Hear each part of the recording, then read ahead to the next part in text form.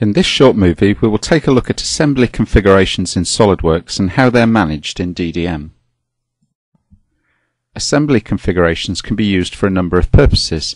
We might hide components in a configuration to aid clarity or to make it easier to work on part of an assembly.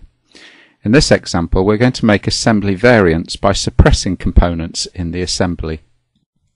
We have a valve panel open with 3 solenoid valves mounted, and we want to make some design variants, one with 2 valve stations and another one with just 1. To create configurations and assembly configurations, we open the Configuration Manager tab.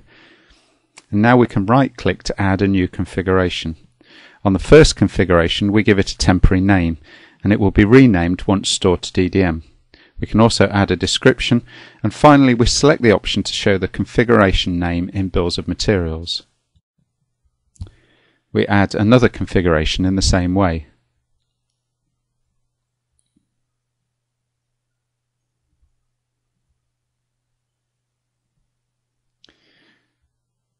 And now with our configurations created, we choose which components should be suppressed in each configuration.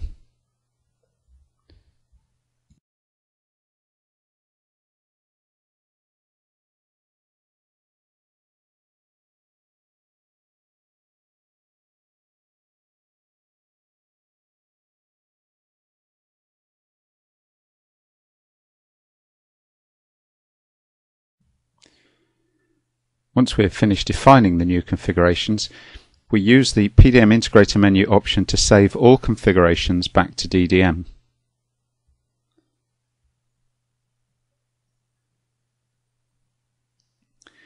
This is the default configuration, and we give it a description, and we use the auto numbering tool to give the configuration a name.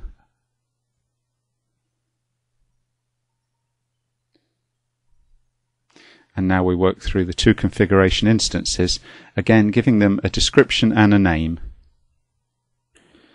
The temporary names we used when defining the configurations will be updated as part of the save progress.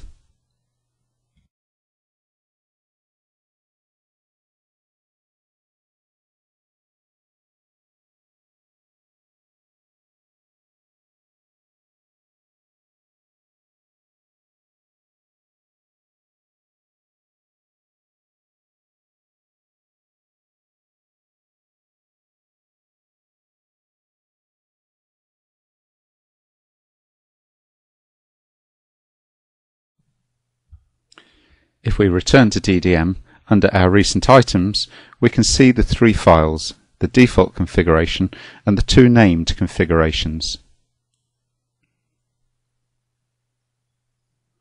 If we check the DDM bill of materials, we can see that the valve quantities are correctly populated for the 2 design variants. Firstly, the panel with the 2 valves,